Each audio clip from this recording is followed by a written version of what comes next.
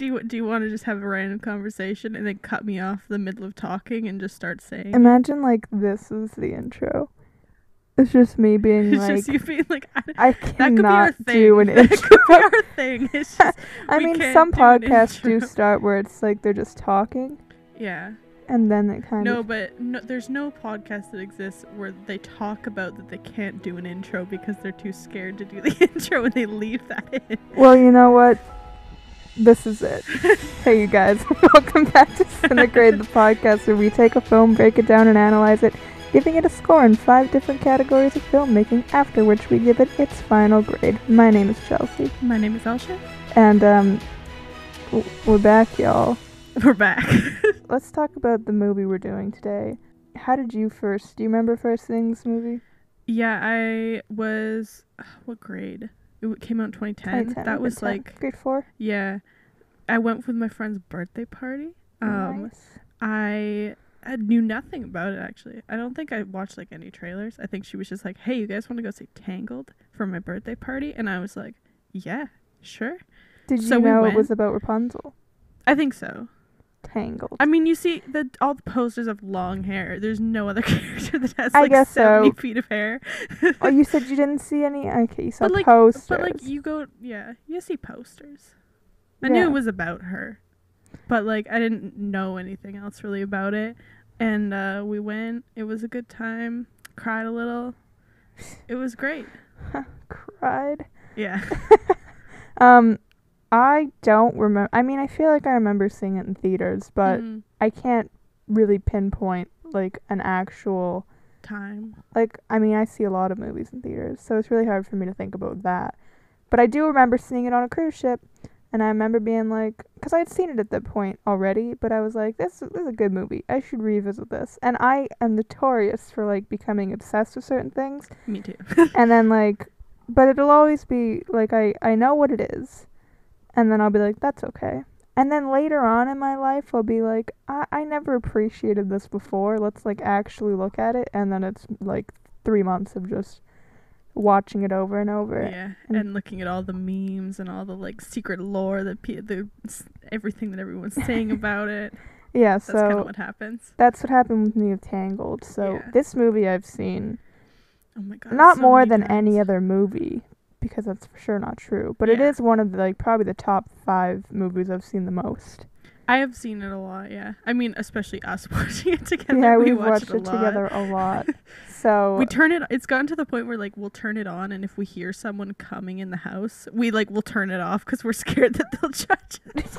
We'll be like, "Oh no, they're coming! Turn it off." that's true. Because they're gonna come and be like, "You're watching Tangled," Again. Yeah. and we'll be like, "Well, it's just one of those movies." It's just so wholesome.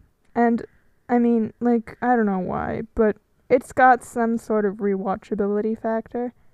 It's interesting. Like some things just have that kind of like rewatchability. Yeah, there's some movies Some that, stuff you like- watch it once and you're like, it was really good. And that's like a but I really don't know if I wanna interesting watch it thing again. about movies in general. Is you have all these movies that, like, are very critically acclaimed, but you know you're never going to watch it again in your life. Yeah. And those are, like, usually, like, Oscar bait movies, all those kind of things that, I mean, like, you watch it and you'll be like, yeah, that was good. The filmmaking was good. The acting was really good. But I don't want to rewatch it. But why would I watch it again? And then you have movies that Yeah. are kind of, like, people say are bad, but you'll watch them over and over and over because they're entertaining. I think that's kind of the difference between like a blockbuster and like a critically acclaimed movie. Is that like if it's actually like a good movie, a lot of the times it's not that enjoyable to watch because usually it's something that's like really depressing or like Yes, but I that's don't like know. a weird thing for us in society to be like, well, it's good, but it's actually not good. Like, we enjoy it, but Yeah. because our brains are so tiny human dumb brain, Yeah, we like totally. things that aren't actually, they're not meaningful, they don't have any, and I think that's dumb. Yeah. But that's, unfortunately, that's the society we live in. Yeah. It's And I don't It's- think that's necessarily this movie. I don't think people are looking at it like, oh, this movie has nothing to say about anything. But it's not the kind of movie that people are going out and saying that this really did anything for anybody. yeah, it doesn't do anything special really that's hasn't been done before, or like that like brings up this Well, this new thing in society that I people are mean, like, oh, it we need is to talk kind of a about this. groundbreaking movie in some Well, respect. We'll get into that, yeah. but yeah. So it's also interesting for how we have to grade these movies, because you know, how good of a score should we give it? Because then how objective can you be about it? Yeah. Can you be objective about art at all? This is the age-old That's the question. And you can be like, well, I really liked the movie. I'm going to give it a 10 out of 10 in whatever category. But you'll look at other movies and you'll be like, well, I guess technically it's not that great. Well, this is why it's our score. That's true. But I do want to have some level of objectability. Yeah, I mean, I think... Objectability? Is that a word? Objective...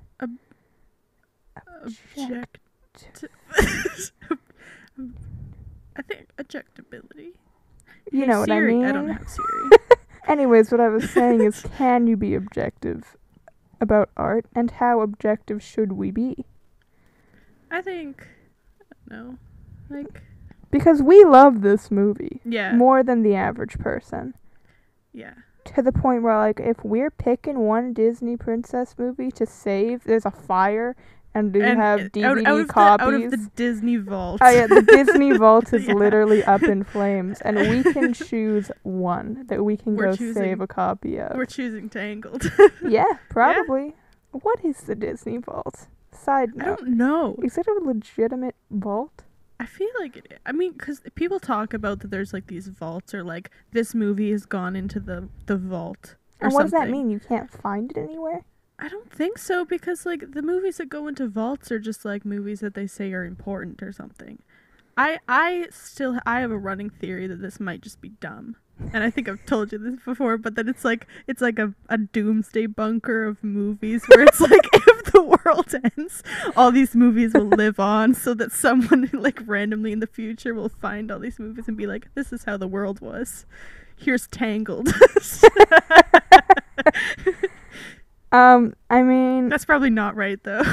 I mean, it'd be amazing. That's just what I imagine when they're like, the movie's gone into the vault. I thought it was more of a thing where, like, you can only buy it at a limited time, and then after that, you're donezo. Like, if you don't have this thing on VHS or DVD, good luck finding it. But now there's, like, streaming services. But that's what I'm saying, is because... And all these movies that are in the vault are, like... Well, they're on Disney Plus in a category called From the Vault. So clearly they're not in the vault. So what is the Disney Vault? I have no clue. And then I don't know what goes in the vault. I don't know if Tangled is in the vault. I don't know. I hope it is. If or it's is not, it only like classic Disney movies? I don't know. I Do they suppose- have to be like a certain age All of of a this movie? could probably be solved with a simple Google search. Probably. But we're not going to do that because we don't have the energy. So if you know what the Disney Vault is, let us know. Leave a comment down below. Or go to our Instagram or Twitter and tell us. Yeah, go. Yeah. Hit us up on Instagram at CineGrade, I think. Yeah. Yeah, I think that's right. I think that's the handle. Yeah. And on Twitter at CineGrade Podcast, I think. Should I check? Wait, I Let- can check. I have it actually right here. Oh, okay, perfect. Oh, I lied. It's on Instagram at Cine.grade, got that right, or Yeah. on Twitter at CineGrade. We Oh. managed to snag that one. Yeah, there we go. Alright, anyways, so, yeah, we're gonna do this movie because we love it, Yeah. and that's really it. There's no other reason. We could make up some garbage. It's been 10 years since it's been released, so it's an anniversary thing, but it's really just that we enjoy it. Yeah. It's really just that we enjoy it, and we have enjoyed it since it came out. And Yes. then we rediscover it, and then we love And it. then we rediscovered it again with the release of Disney Plus. Yeah. Um, Being able to watch it anytime you want. yeah. Before that, I had to pull out my DVD. Actually, I had a Blu-ray copy. Ooh, And I had to fancy. shove that in the thing, and then I had to take the HDMI out of the Apple TV and plug it into the Blu-ray player. It was a lot of work. For Tangled. You know, you could say, why don't you have 2 HDMI cords? Well, I'd have to go buy that.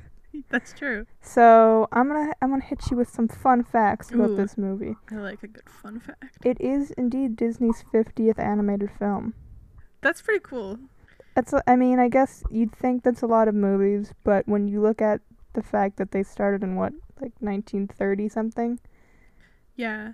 with Snow Something like White, that. something like that. So it's been like a good 80 years by this point. Mm-hmm.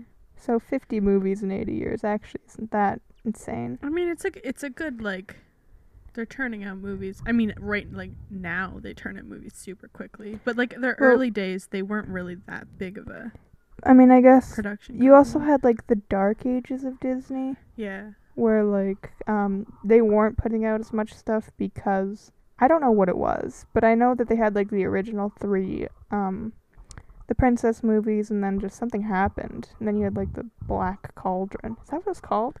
I think, yeah. Something like that. And then other things happened, and then they kind of just went into like this period where they weren't making great stuff. I think the stuff didn't get very popular.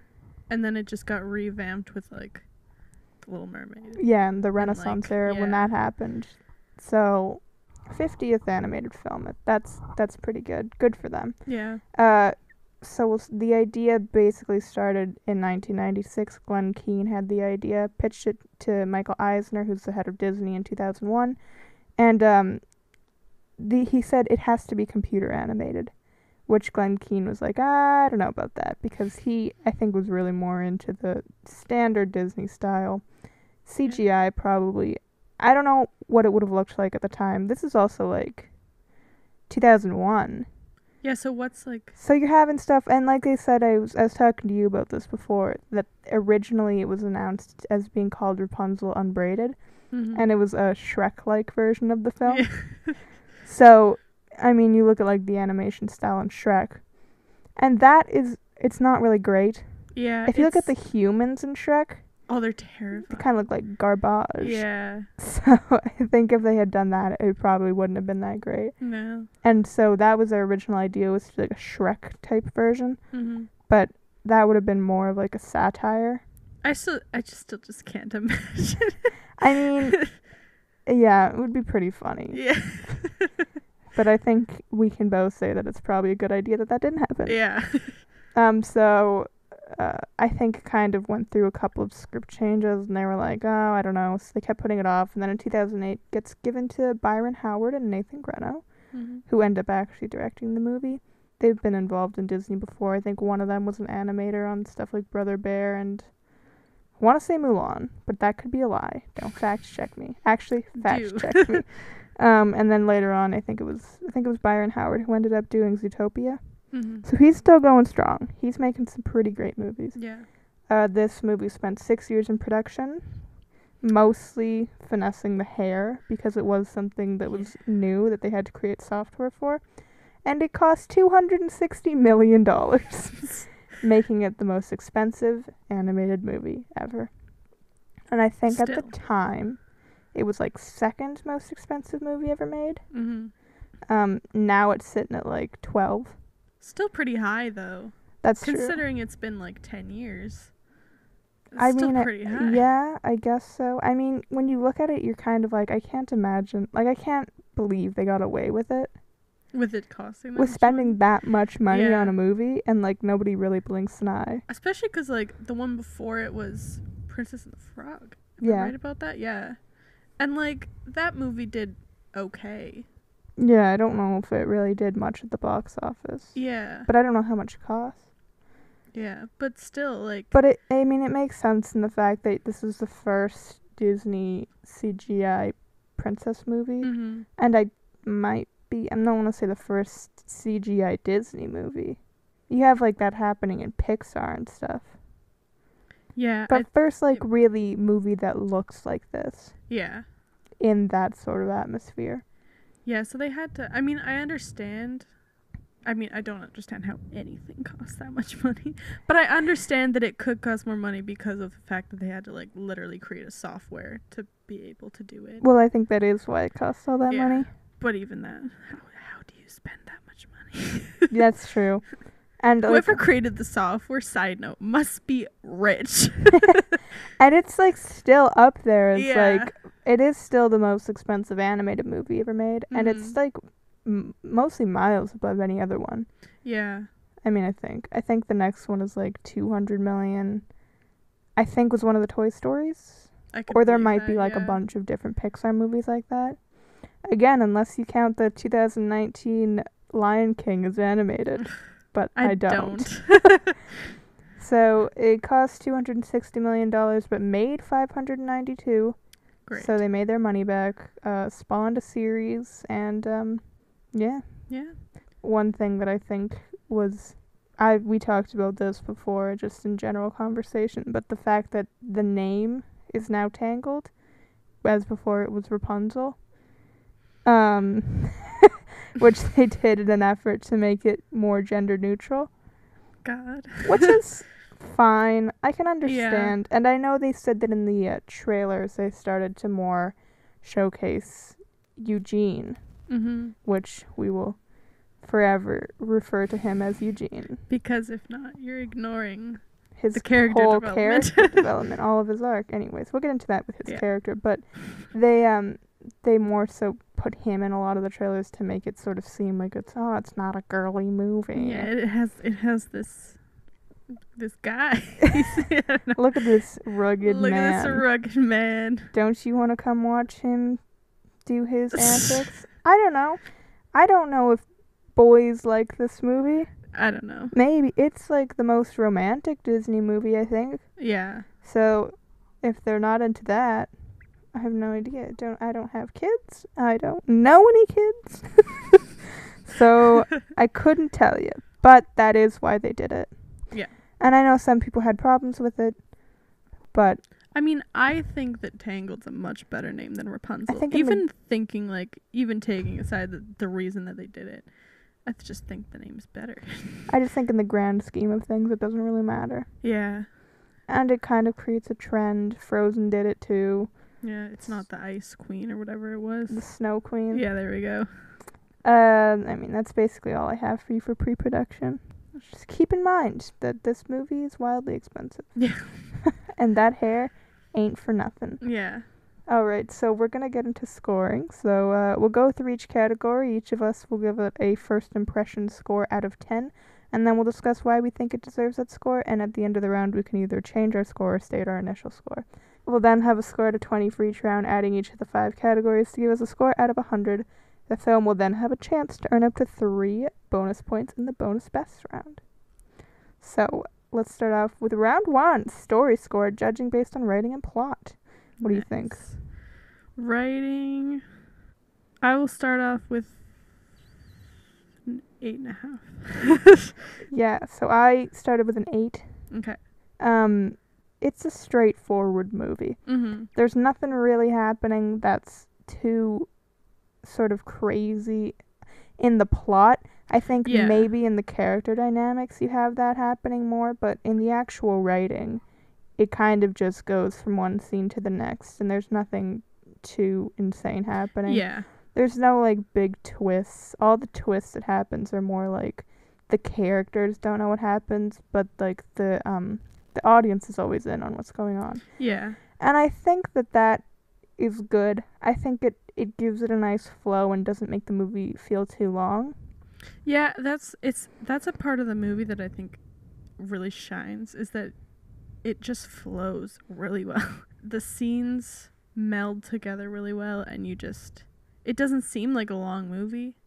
It's a very complete storyline that doesn't like branch off to weird side points or like anything like that. It just is. It knows what it's doing, and it sticks on that track, and it just completes it really well. Again, I'm gonna compare it and do the thing. You're gonna do the thing. Where we talk about a lot. This movie often gets compared to Frozen. Yeah, because I think mostly because they do look very similar. They look pretty much the same. And I think the thing is that because Frozen was such a big deal, it's just a little bit aggravating to Tangled fans that Tangled didn't get the same kind of love. And yeah, and it still doesn't. I mean, people still, like, like praise Frozen, Mhm. and they're like, oh yeah, Tangled's fine. And like, this isn't me saying that Frozen is a bad movie. No, we like Frozen. Yeah, but It's just we like Tangled a lot more.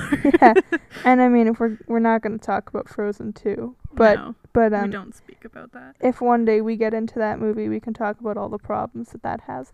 But it is just the best sounding board for me to go off on for like a comparison between the two movies in like a plot way. Yeah. It's because I think Frozen is probably a movie that you can look into and find deeper meanings. But it has so many extra elements in it that I'm just like, There's so many scenes in Frozen that I forget exist. And it's for good reason, because then they happen and I'm like, why? And I think the thing about Tangled is that it doesn't have anything unnecessary in it. Whereas in like something like Frozen, you have, I think, The fixer-upper.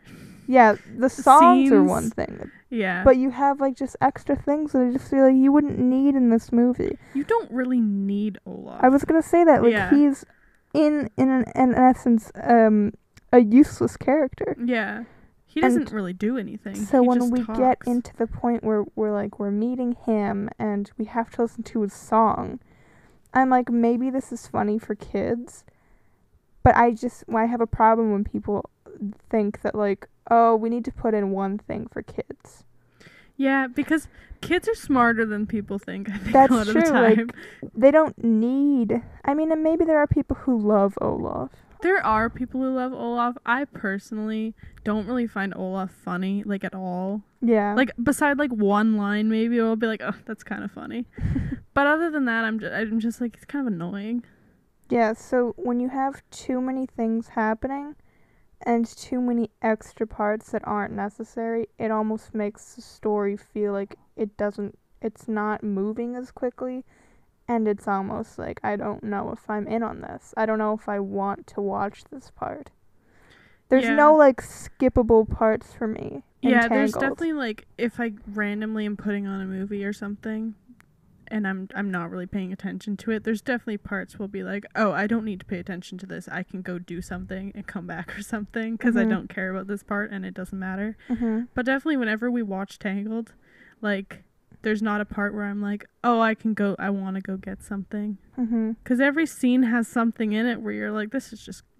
they're all pretty much... It's so charming, or... Yeah, or they're all, like, pretty much important to either the story or, like, the character in their development.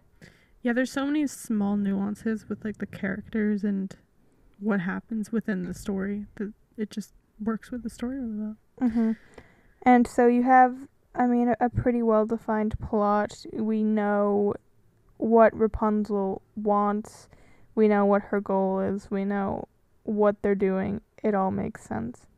It could be deeper. It could be deeper. It could have more elements that are just kind of more inventive. But it doesn't need to do that. Yeah, like, yeah, I know. Like, people could say, like, oh, it could be more original. It's a very cookie-cutter kind of, like, plot.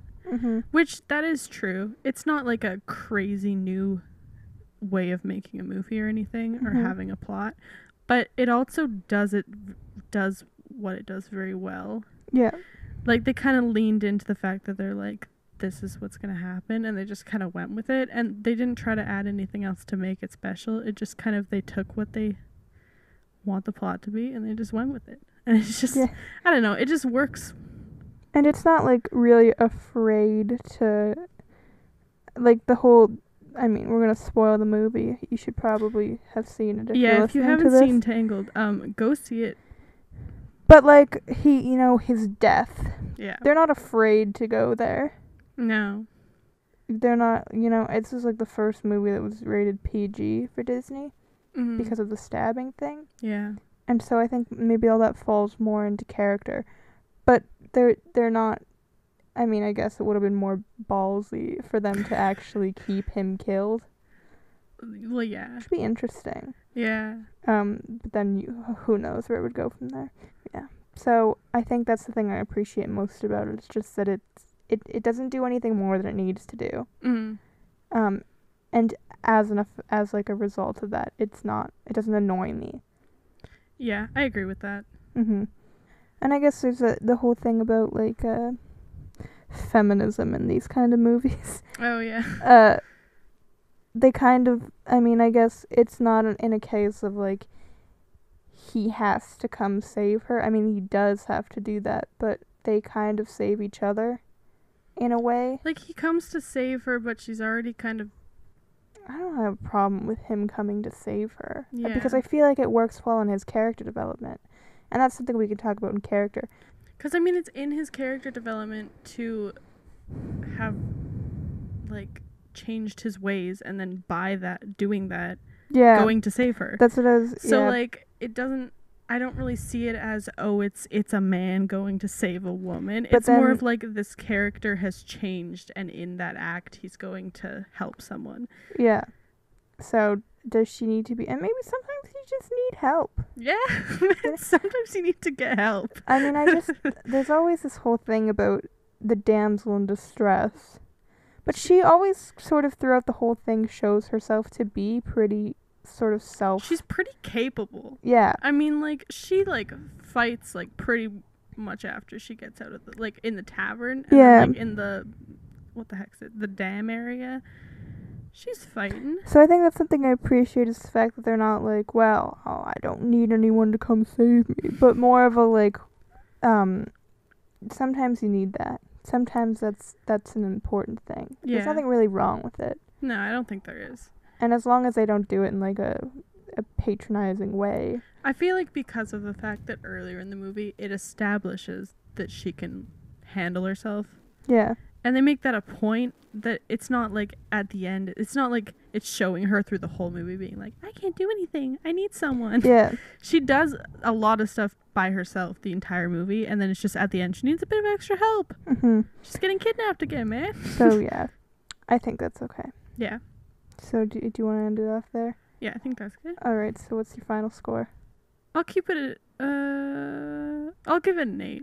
Yeah. Yeah, I think I'll keep it at an 8 too. Mostly just because it doesn't do anything too crazy, but it doesn't annoy me. Mm-hmm. And that's an important thing. You can think, well, it needs to take risks, but I'm saying, if it doesn't really need to take risks. Sometimes risks really don't pay off, and they just are huge detriment to the movie. Yeah, sometimes it just doesn't work. Sometimes you can focus, and I think because I enjoy the characters, that it's better than it needing to have any sort of twist or like. Oh, that's another thing about Frozen, the twist, dumb. Yeah, that's garbage. I think twists usually tend to just they're like I don't know if I saw it coming, but it's so. Thing is, it's a twist where like. People are like, oh, it's good, I didn't see it coming. Which I don't remember if I saw it coming or not. Or if I was, like, blown away by it. I don't remember.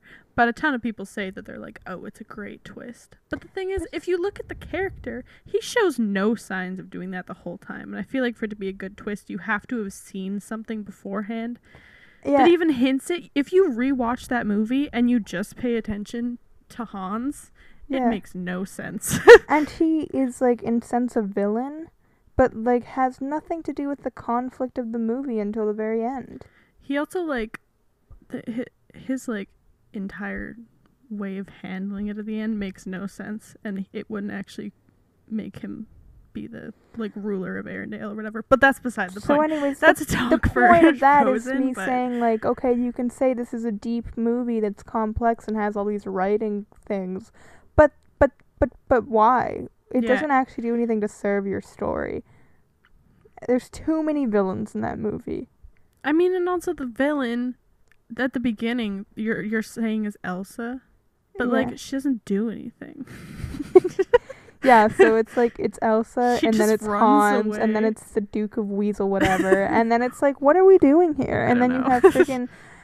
You have Olaf, and then you have the trolls, and you have Kristoff being essentially useless. Actually, no. He's useful in that movie, useless in Frozen 2. Yeah. And it's like, there's too many characters. There's a lot too of much writing happening here. In a way that just is too much. So that's You're trying to do too much at the same time, when you could just focus on like, one thing and really make that shine. Yeah. So that's what I'm saying about Tangled, is that it doesn't It doesn't try to do too much. It doesn't have anything to prove to anybody. Yeah, exactly. It knows its worth. Yeah. So, yep, we'll cap it off there. That's 8 and an 8, giving us a 16 out of 20 in that round. Okay, going into round 2, character count, judging based on character development and relationships. What are your thoughts? I think the characters and the relationships in this movie are really solid. Mm-hmm. I think that, I mean, we'll get into it once we start talking about it, but off the bat, I think that they're pretty strong. Yeah, I think this movie really, its biggest benefit is its relationships. Definitely. And the sort of intertwinings of the characters in said relationships. It's really based a lot off of how they interact with each other and how they learn from that. Especially when you take into consideration that Rapunzel is someone who has essentially been on her own her whole life, and her only relationship is this one very toxic one. Yeah, I think it... And her relationship with Pascal, but he doesn't talk. So. He doesn't talk, so... Yeah, I think off the bat, I'll give it a 9. Okay, I gave it an 8. Okay. But I'm open to conversation about it. Yeah. So I think we should go one by one with these. We'll start off with Rapunzel because she's our protagonist. Okay. You all have that very classic I Want song that all the Disney princesses have in their movies. Mm-hmm. So you start off with When Will My Life Begin? And you get a good, clear sense of what she does every day. Which is the same. Which is really just doing the same things. It's sort of people joke now about her being like the quarantine queen. Yeah. Which is also ironic because it's the kingdom of Corona. But and so you get the sense of she is this person who is stuck in this one place and really wants to explore the world. And her goal isn't necessarily to be free. She doesn't say that she wants to leave and never come back. Her goal is just to see the lights. She just wants to have a nice day looking at the lights. That's it. Yeah, and so it's sort of, you already get the sense of like her goal should be bigger. She should want to leave, but she's more so held back by her relationship with her mother, air quotes. Yeah.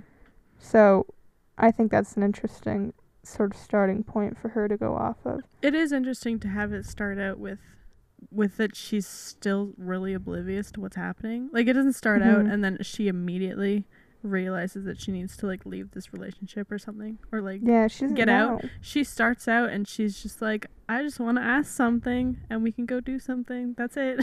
Yeah, she's like, I think it's good that they don't make it that she wants too much, because or else you're wondering how would she know that she wants that, because she doesn't know about anything else that exists. No. But there is a part of her deep down that does kind of want that. She at least wants to see those lights. And it's more so later on that she realizes she wants to experience more. But the lights are just kind of like a... But that's her dream. Yeah. And that brings in the central theme of the movie, which is dreams. It's a good theme. Which is kind of Disney's. Yeah. Disney's brand. I think she's fun. She's cute. She's really cute. She's really likable. Yeah. She has this sort of blank slate innocence. She doesn't see other people as being... Her mother tells her that everyone is essentially bad, and I think to a certain extent she kind of believes it. But when you get to the point where they go into the tavern, the Snuggly Duckling or whatever, she is like the one person who... She's kind of afraid, but after a while she's like, nah. Yeah, I mean, when she like first meets everybody, she's like kind of like she's scared.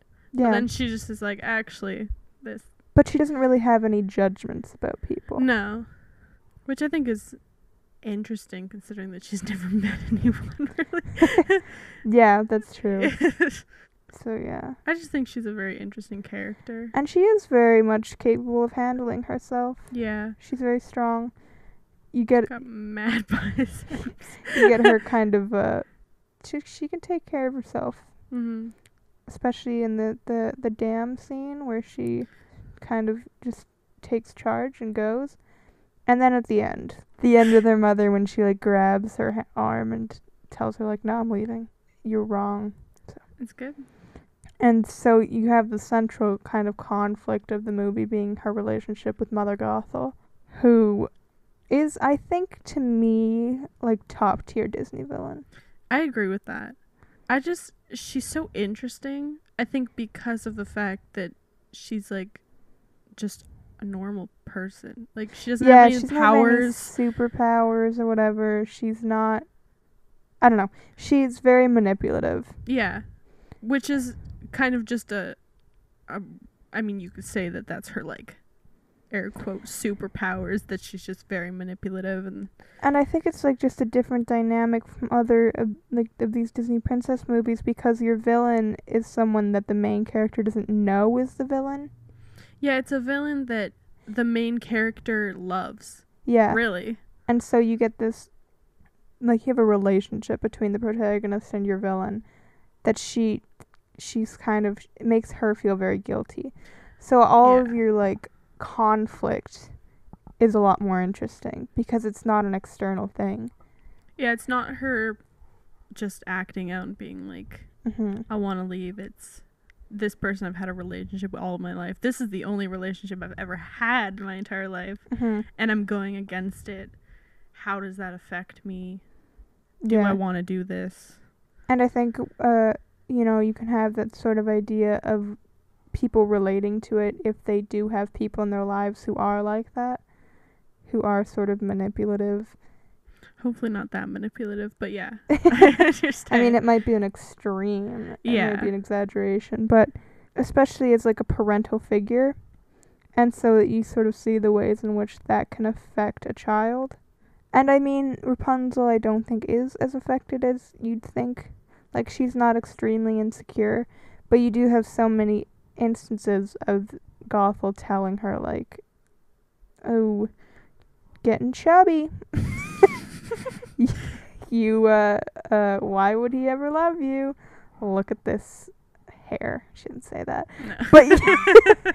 But she does grab her hair and then say, look at you. Come on now, really? Do you think he's impressed? And so it's like, it's just an interesting sort of dynamic where it's not so much of like a, I am a villain and I'm going to use my powers against you because I want to, I don't know how to explain it. I think I understand what you're saying, I'm trying to like think of who would be most comparative to her. Gothel. A part of me feels like it's, I was going to say Scar. But that's only because I don't think that Simba knows that Scar is the villain, really. He thinks it's himself. Yeah. But anyways, my point is that it's just more of an interesting dynamic. I agree with that. And I think her character design also is supposed to be, they said she was supposed to be sort of like opposite of Rapunzel. So her dress is more, it's set more in the time that she's actually from. I don't know how old she's supposed to be. Old. I mean, she's old enough that when she stops getting the power, she like withers and dies. Yeah, I think it's supposed to be like 1,000 or something. Yeah. Maybe that's wrong, but something like that. Yeah.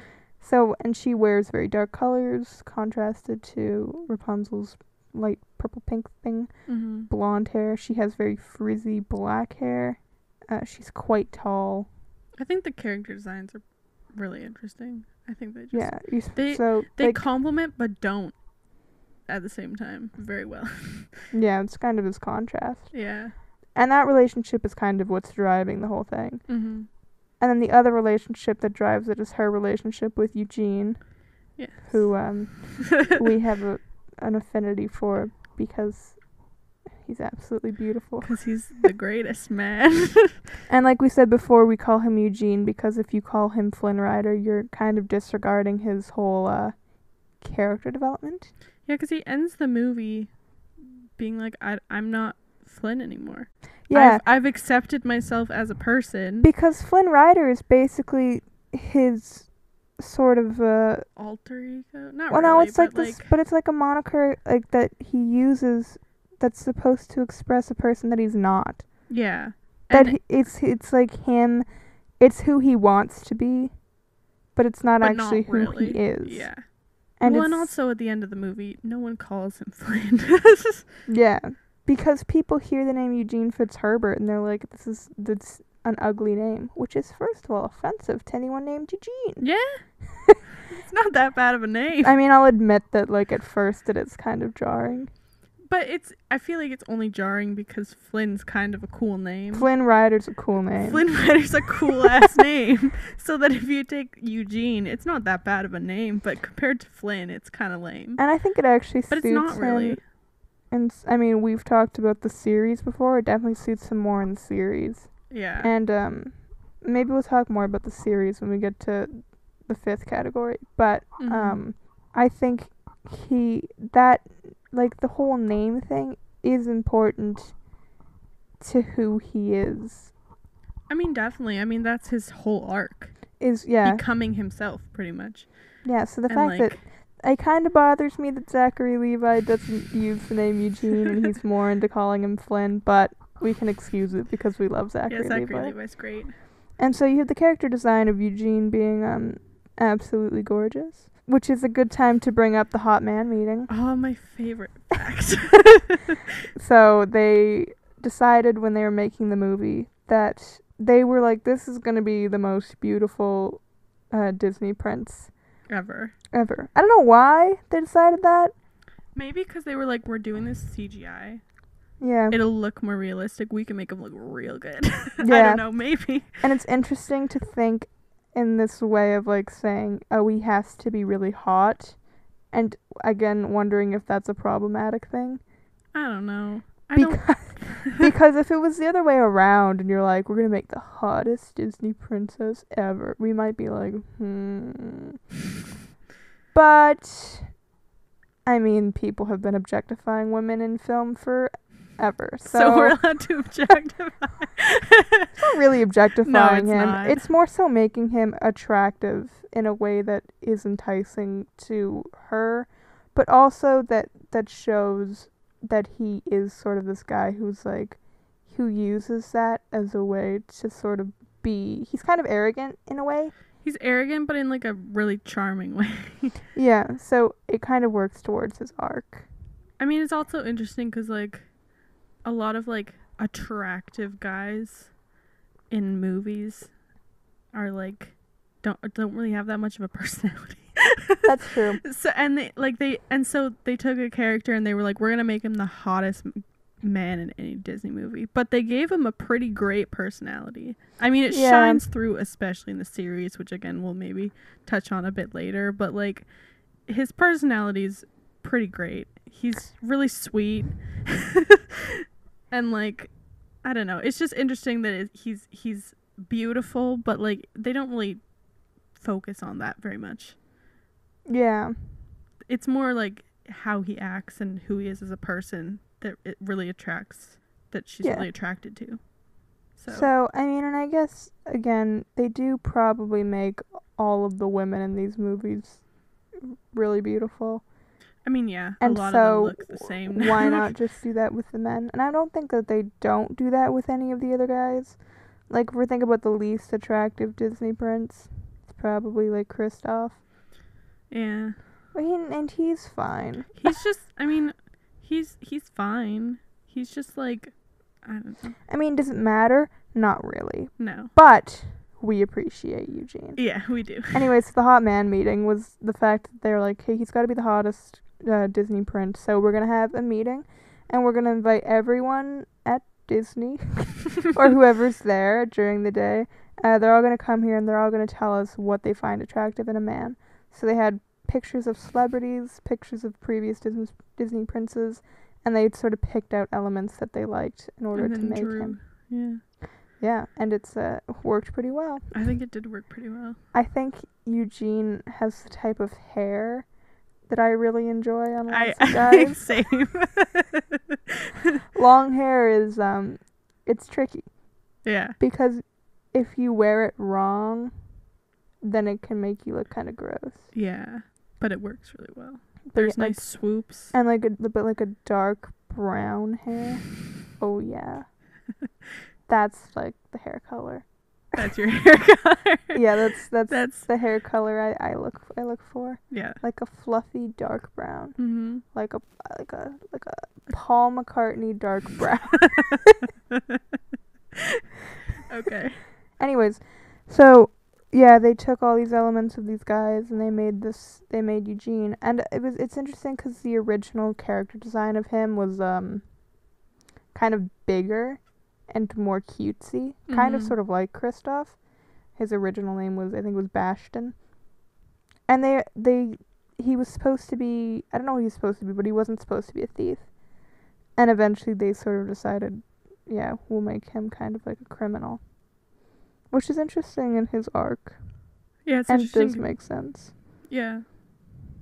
And makes sense in the idea of her like being led to believe that there's all these criminals and ruffians and thugs who are out to kill her. Yeah, because I mean, her mom's like saying like, "Oh, there's so many terrible people," and I mean, the first people that she meets are these people that she was talking about. That's true. It's just they're not actually like that. Yeah. I mean, and apart from him being absolutely beautiful, yeah, you do have this arc of him going from being someone who only cares about himself and money to finding love. Yeah, it's really quite sweet. It is. And I was thinking about the other day his sort of ending and the death that he does. The death that he does. The death that he indeed does have to do, die. Yeah. And I was reading a question on Quora. Oh no. Because my new hobby is answering questions on Quora. And by answering questions, you mean either answering them or getting into fights. Oh yeah, I get into lots of fights with people on Quora, and I always win. But the question was, and I mean I've heard it before, like why doesn't Rapunzel cut her own hair? I just don't understand. Because people think that would be a good thing for her to be, again, this like independent woman thing. I cut my own hair because I am going to be the one to free myself. Or it was also like, it's either that or, actually I think the real question was, why doesn't he wait to cut her hair until after she saves him? Yeah. But I think the point is, I mean, you can do the logical, well, if he waits, she could get yanked away. Yeah. But the actual thing is that if he doesn't die, then his arc isn't complete. Yeah, I mean, the whole, like... Because if he doesn't have that self-sacrifice, you don't get the sense of that he's changed. Yeah, I think the death really works in the story. Like, I understand that people could maybe be like, wait, like there's a plot hole, blah, blah, blah, I don't know. But I think it works. I don't know.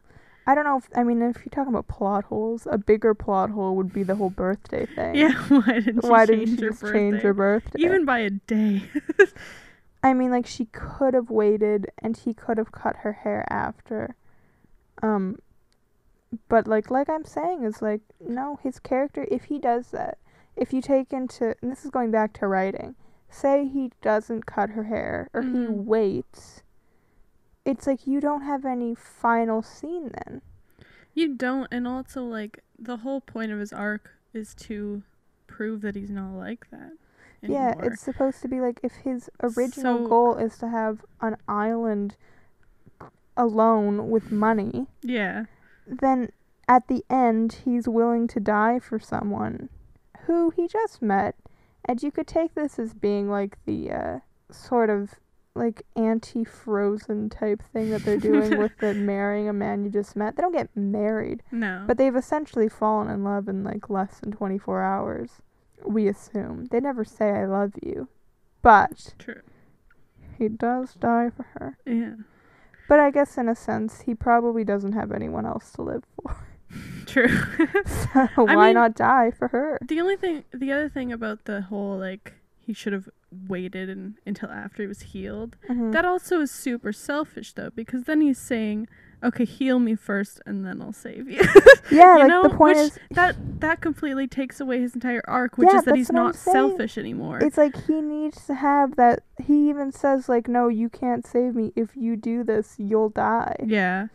So him taking that on completes his arc, kills the villain, and then you get the sad part of her feeling like it's her fault, and then she saves him.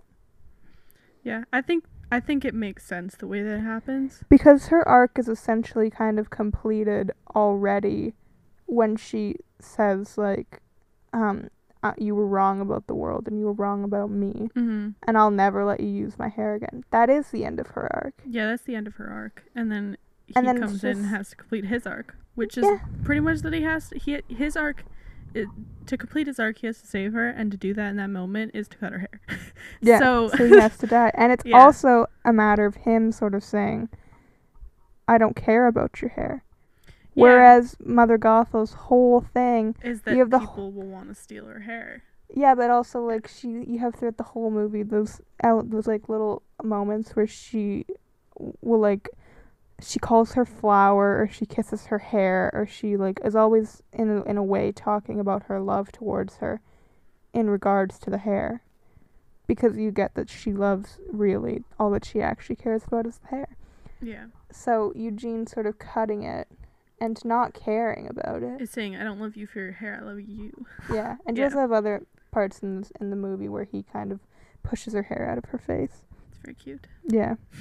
So you have a lot of like those little elements going on that are quite nice and subtle. Mm-hmm. Yeah, that his arc is good, and that's an important part of the story. Yeah, it is. And anyone who goes, why didn't he wait, doesn't understand about writing.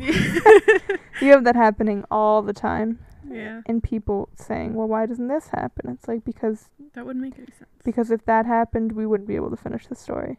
So those are the relationships that you really have, is Rapunzel's relationship with her mother contrasted to her relationship with Eugene. It's a nice dynamic. It is. It kind of goes well that there's not too many characters in the movie. There's a lot of side characters, but they don't actually like affect anything too much. A lot of the movie is kind of them going on their journey and learning about each other. And like on the same point of like the side characters, they don't do much, but they also like don't spend too much time doing much. What? That doesn't make any sense. Like they don't do that much to the greater story, but they're not in the movie a lot. Yeah. So it doesn't like stray the story to like to talk about them a lot. They're there and they're fun and they work, but they don't like take away from the story. And if we talk about side characters, I mean, you have Pascal and Max, who I think are important because, or aren't annoying because they don't talk. Yeah. They don't distract too much, and they don't, I mean, again, going back to Frozen, Olaf is too much of a side character because he has too many dumb lines. Too many random And then things Sven to is talk useless. Yeah, Sven doesn't do anything. Sven is basically Kristoff. Pretty much. Because he just talks for him. But, like, that's the point, is, like, your side character, when they're not, like, he has a lot of expressions that are important, and you get the sense that he is the one sort of friend that Rapunzel has. But also, by him not being too big of a part of it, you get more of the sense that she is still kind of lonely. Yeah, I think it makes sense that I like that they're there, and then Max is kind of like a not really a buddy. I don't even know how to explain it. He kind of just drives the plot, but also is like, I mean, Max kind of drives Eugene to her, kind of. He That's true. hides and then finds her Yeah, because he was if it weren't hiding for from Max. So you kind of need Max. And he also goes to save him in the end. Yeah. Other side characters, we have the pub thugs, who their main goal, I think, is just to make to give this sense that like not everyone's garbage. They have greater goals than what people think, and they just want people to know that. And also Rapunzel doesn't see them as like the garbage of society. Yeah, she sees them as normal people. Yeah. Who have dreams. So that yeah. Yeah. Just to show you everyone has a dream. Yeah. So they're kind of important. They're not too important, but they're also not there for too much. No. They're also the ones who break him out of jail. So they have a dual purpose. And then the Stabbington brothers. I love their name. Side note, I just think it's so funny. Stabbington brothers. I just love it. Who are their main purpose is to show that Eugene is kind of like he's gonna do everything himself, doesn't care about anyone else, will use people. I mean, it also shows what he used to be like. That's because true. he used to like be with those people. Mm-hmm. So it kind of does a dual purpose of that also. Yeah, and then also kind of they get used by Mother Gothel a bit. Mm-hmm. I think that's it for side characters, unless you want to count her parents. But they don't do anything. Yeah. Which is kind of nice. They never talk. Which is, again, I'm saying, like, they don't do anything that they don't need to do. Like, they could have hired voice actors, but also they didn't really need to say anything. Yeah, because it's not about the parents being sad. It's about her getting back. Yeah. Like, it's about her finding her finding her home. Yeah. And her family. Mm-hmm. It's not about the parents finding her, so you don't really need them. Yeah. Yeah, I think that's it. Do you want to cap it off there? Yeah, I think we can stop there. Okay. So what do you want to give it for a final score?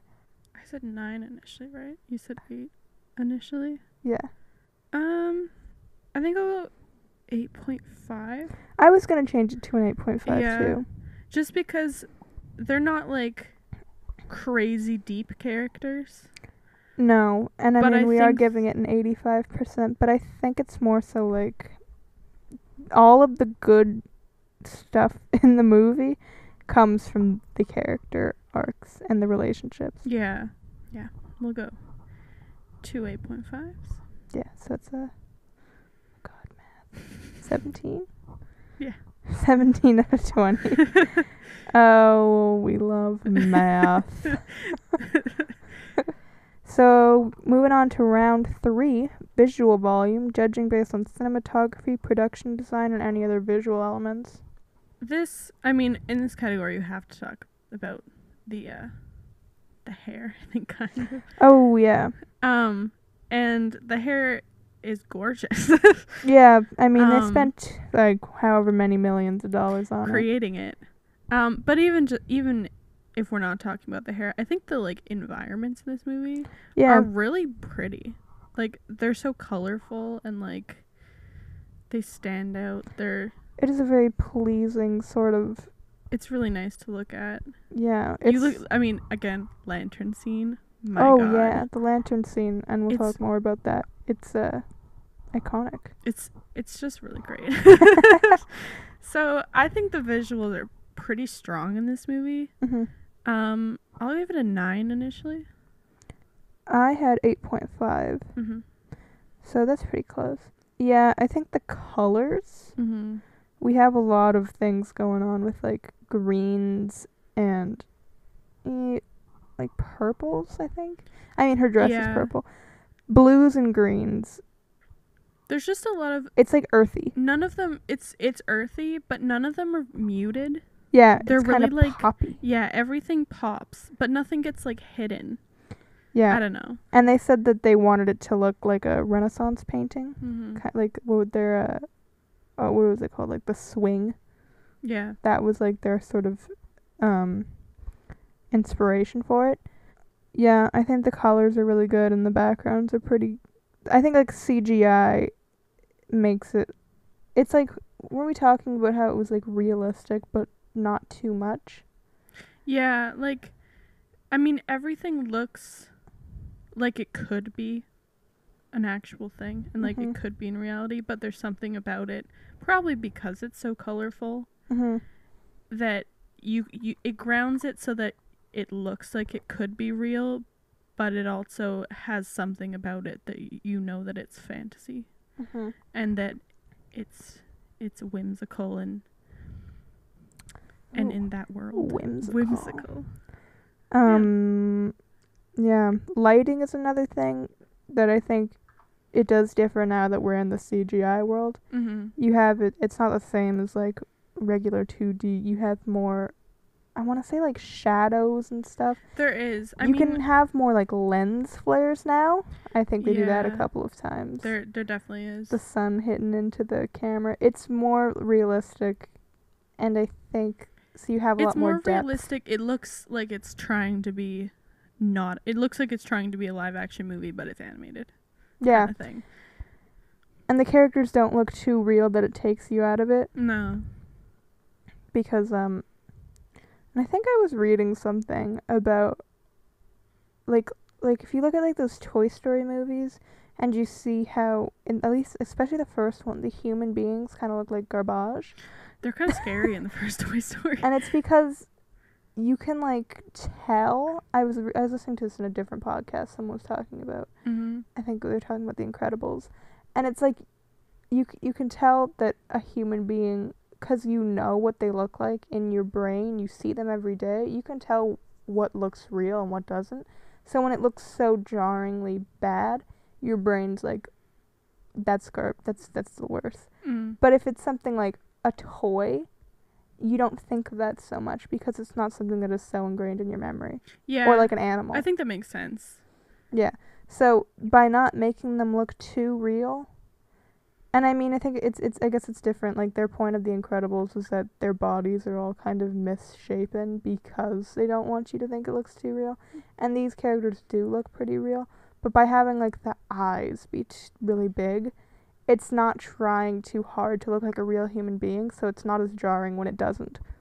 Yeah, I think the designs work really well within the world. Mm-hmm. Like, it's kind of the same idea as the backgrounds looking really realistic, but having something about them ground themselves as being in, like, a Disney movie. The characters also, like, they look like people, but their eyes are really big, and it's clear that they're animated. Yeah. So I think they lend themselves really well to each other. And again, I was talking to you before about how I don't like it if the backgrounds look too real. Mm-hmm. Because otherwise I'm like, I just don't like how the humans don't look real enough, but like the backgrounds look too real. It's just jarring to me. It feels like they don't belong there. Mm-hmm. And I don't think that this movie does that. I feel like it's like the rocks don't really look like real rocks, but they look good. Mm-hmm. You know? Yeah. Do you know what I mean? Yeah. So lighting is something that I think is interesting when you get into CGI, because it's just you have a lot more room to be inventive with it. Yeah. And you have moments that are like dramatic and pretty in that sense, like the cave scene. Yeah, that seems so simple, because I mean, they're in a cave.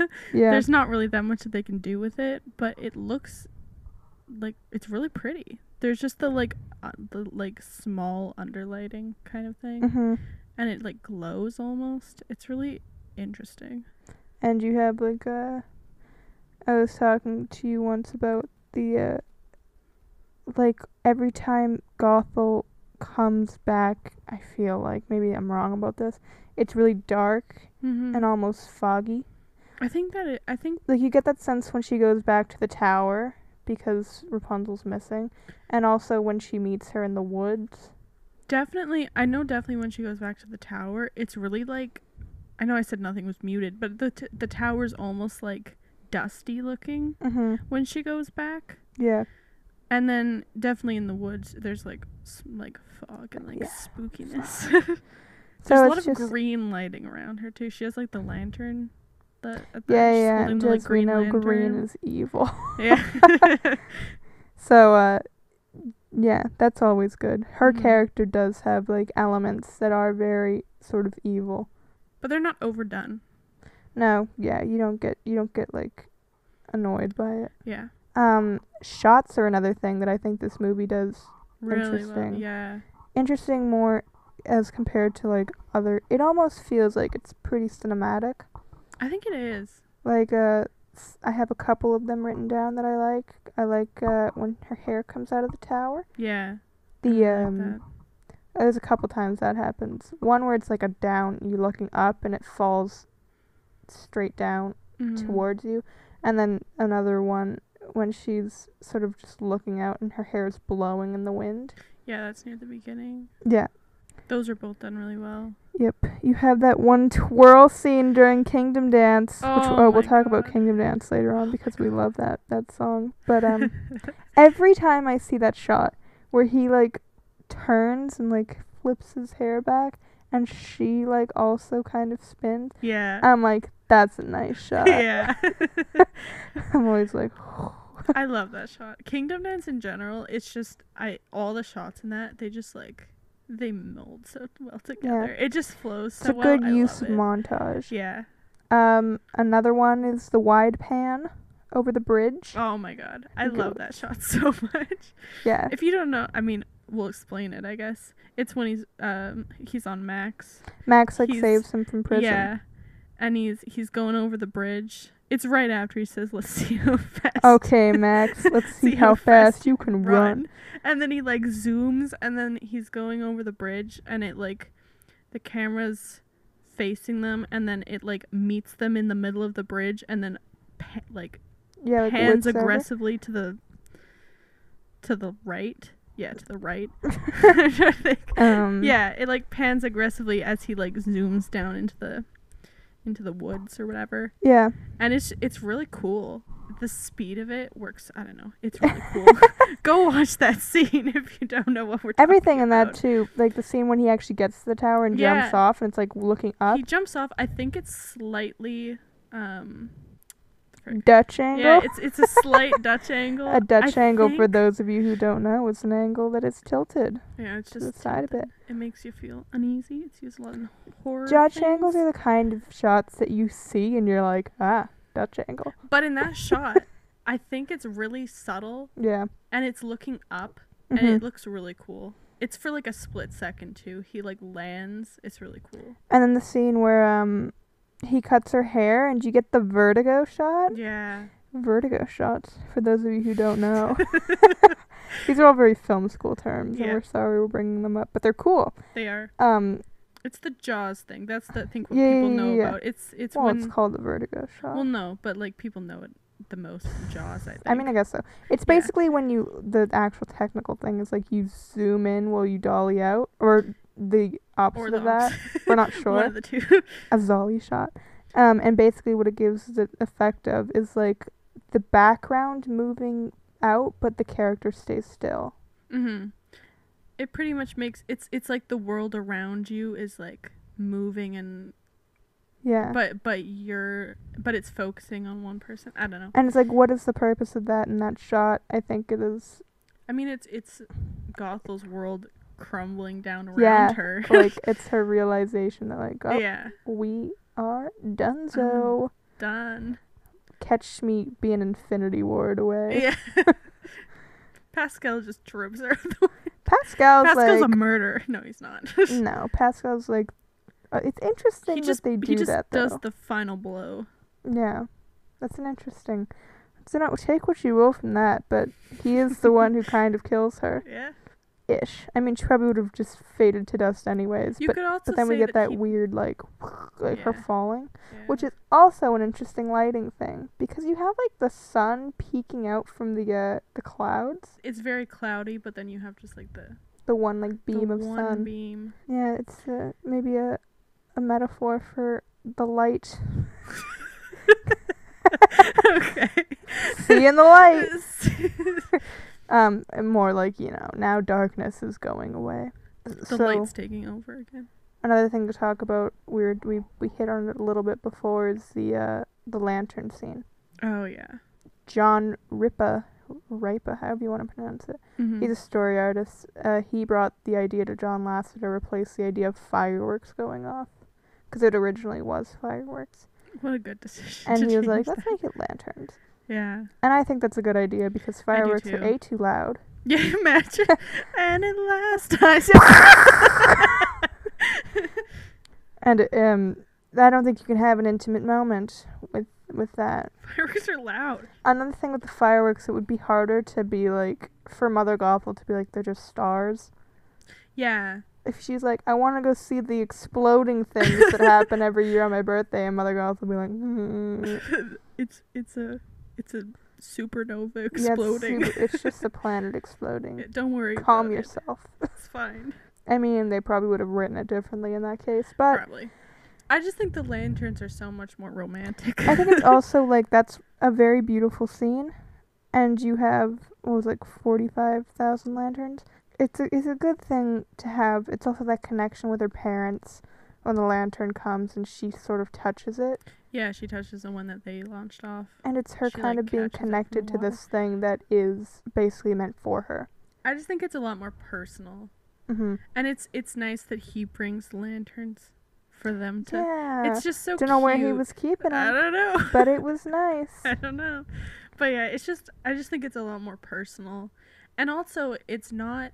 I can't think of another lantern scene in a movie. That's true. It's Oh, I can think of a lantern scene in a oh movie. god. To all the boys No. that frickin' loved P.S. I Love You. I hate that movie. I didn't watch it, and I don't want to. I mean, it's interesting because when you look at those kind of things in real life, I feel like they don't look as cool. Actually, I don't know. I don't know. Like, if you go to, like, a real one, but, like, that one in the movie was, like, because they're always so big. Mm. We wanted to go to a lantern festival. Yeah, if there wasn't Corona, we might actually have gone to one. We actually probably would have. Yeah. Because the reason we didn't go was, the reason we didn't actually buy the tickets, because I wasn't sure if I was going to still be here. Yeah. But now that I did decide to stay, we probably would have gone. Yeah, we probably would have if it wasn't for Corona. But then it got canceled because of the virus. Yeah. So. And it's in the US, so we would have. Yeah, we wouldn't be able to get there. Yeah. But anyways. Maybe next year. Maybe next year. It sounds like a lot of fun. Like they have kind of It's so cute. Yeah, it is really good. Anyways, I just think it was a very original thing to do in a movie. I hadn't seen a movie with true. the lantern scene, and it just stands out so Yeah, much. and I it think is if really anyone good. talks about a lantern scene, you think of Tangled, and you think of I See the Light. Yeah, I guess it is kind of a cultural thing though. Mm-hmm. Like was it from Thailand? Was that where it originated? Think so? Something like that. So I'm sure if you more so either lived there, were familiar with that culture, you'd be like, oh yeah, that's a thing. Mm-hmm. But for us, here in for our us, we're like that. dumb little Western culture, Yeah. we don't know what that is. Yeah. So it's just really beautiful, Mm-hmm. and it is very romantic. Yeah, it's romantic, and then also the cinematography, the lighting, like all of the lanterns like reflecting onto the water. Yeah, It just like illuminates everything. It just looks so it's just pretty. a pretty scene. It is. So yeah, that's all really good. I don't Yeah. know if you want to touch on costumes. Is that Yeah, sure. visual? I mean, yeah. You look at the costumes. Yeah, costumes are a visual thing. That is true. I think they had plans before to make Rapunzel's dress green, but went with was it pink or purple? I think it's purple. I think Or it's is more purple. Purple is a royal color, although I think a royal purple is more royal. It's royal. But you do get this sense of like somewhat of a connection with Mhm. royalty with her. Yeah. And also just like very light. It's more of a contrast between that and like Gothel's dark red. I really like Gotham's outfit too. It's not Yeah. like bright. You know what I mean? Yeah, it's like dark. Yeah, it's like that was genius. No, but like it's like a It's which more of goes like a- along with her dark nature. Yeah. If they made like a bright red, Imagine. be like blood. Yeah. I don't know. I just think it works really well. I like She looks Eugene's nice. outfit. I really like That Eugene's vest outfit. combo with Yeah. the shirt. And again, like I was saying, with his belt thing, I'm telling you, movies don't ever show that people have a place to carry their money. He has a satchel. Well, that's what I'm saying. Yeah. It's revolutionary. The fact that he has something to hold his money, which he does have money. Yeah, he He does. spends it We on her. see him, like, picking it out and buying baguettes. And cheese, I think. And we don't know what it is. We I think it's cheese. but it looks really weird. Anyways. It doesn't matter anyways. 'Cause He also drops gets a it. boat somehow. And we have a theory that he... I don't rent- think he's... I don't think he stole the boat. I feel like he probably rented a boat. He rented a boat. He rented a boat. Notorious criminal Flynn Or Rider. rents a boat. Where do you rent a boat from there? I don't know. Maybe they just had boats. When did he get the time? I don't know. He was man. like, hey babe, go, you gotta go to the bathroom, go to the bathroom for a bit, I'll be right. I'll be back. He runs, he's like, I need a boat. I need a boat stat. You gotta get me And 2 lanterns. boat, 2 lanterns, and a bunch of apples. Oh, yeah, he also buys the apples. Most of them. Most of them. So yeah, it's just a nice little element to show us he's got the money. Yeah. I also like his boots. Yeah. He always wears boots. Yeah, I like the boots. In the series, he never doesn't wear boots. So even at his wedding, Yeah. he's wearing riding boots. Yeah. So yeah, the costumes are all pretty good. Mm, There's not really much to say about them. Do you want to cap that off there? I think that's pretty good. Okay, so what do you want to give it as a final grade or final score? Did I say 9 initially? Yeah. I'll keep it at a 9. I really like the visuals in the movie. I mean, I'll stick at an 8.5 just because I mean, there's nothing so.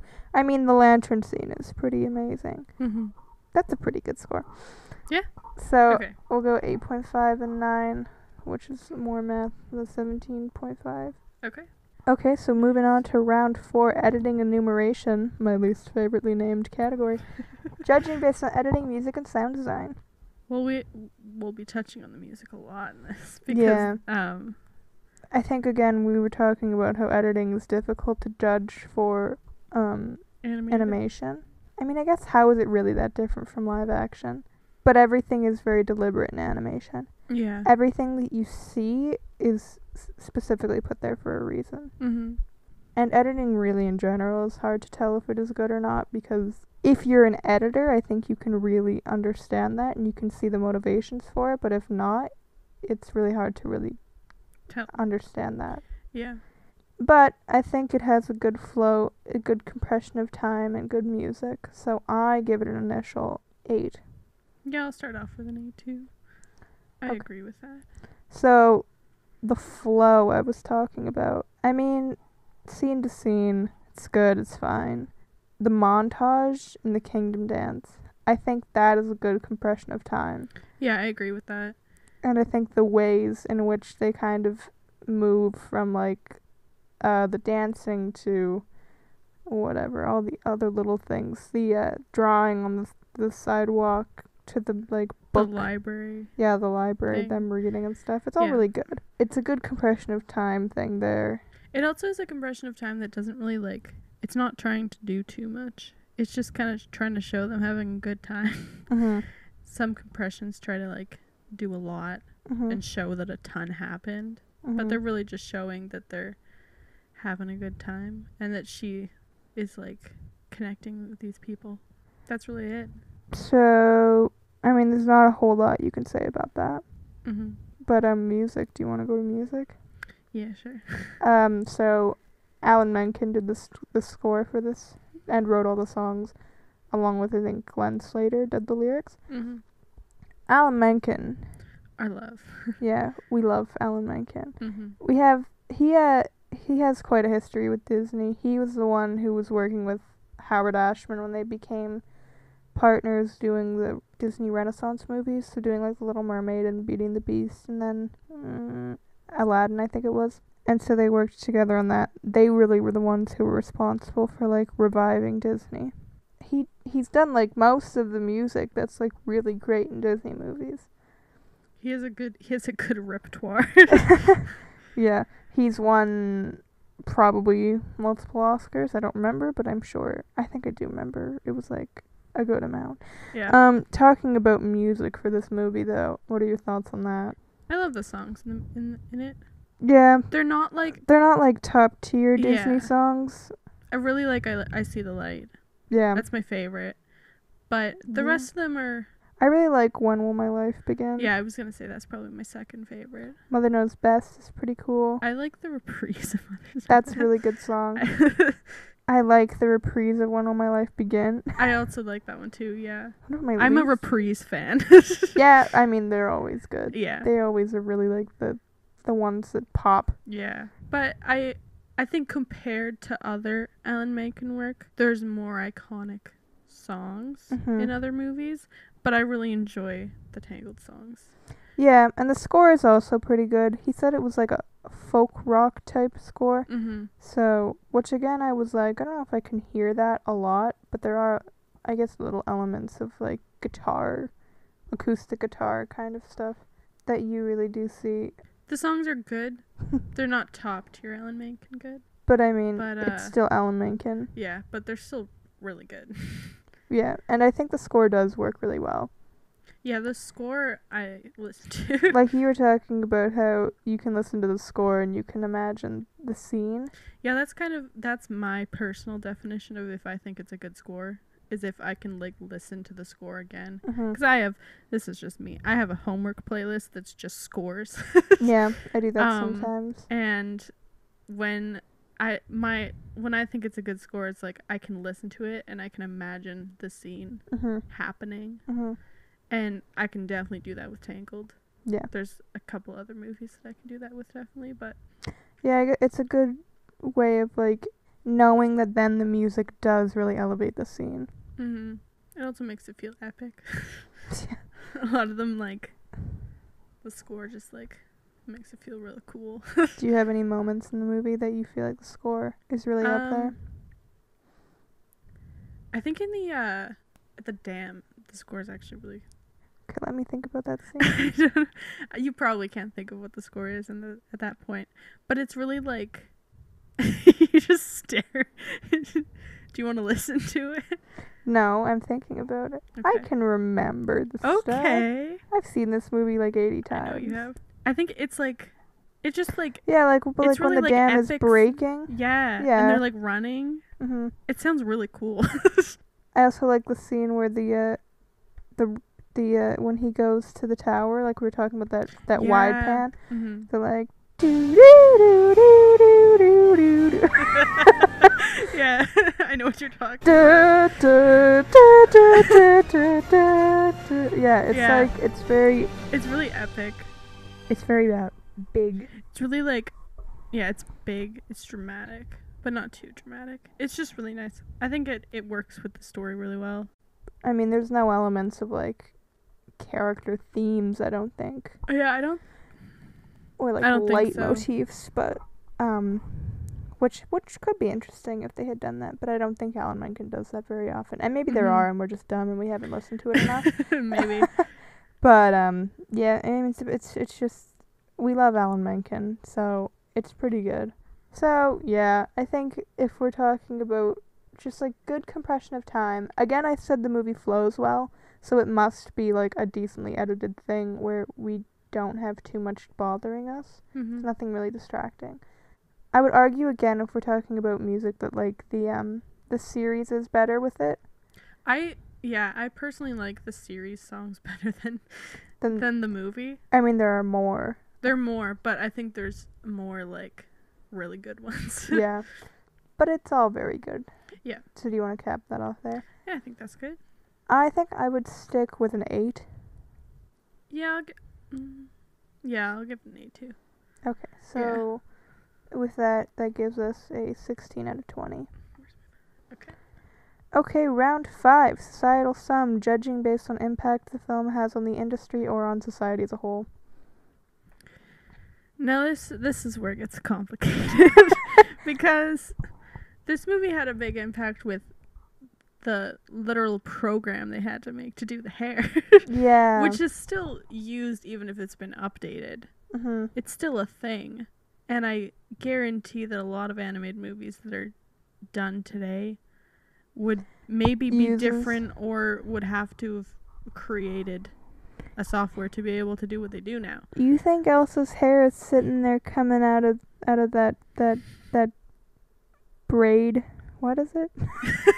And let it go when she comes down or whatever. Frozen 2, her hair looks pretty good. You think that's happening without this software? Yeah, I don't think so. They'd have to make they would have to make they'd have to do the Tangled budget to make the software if Tangled didn't do it. I mean, Rapunzel's hair is beautiful, but also Eugene's hair is beautiful, so. Yeah.